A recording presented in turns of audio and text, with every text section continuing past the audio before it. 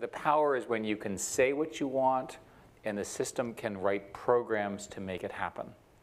And it's likely that in the next 4 or 5 years, every human on the planet will be able to say roughly into their phone what they want. It'll get transcribed into their language. That language will get translated into code, typically Python, and the Python will then execute whatever they want.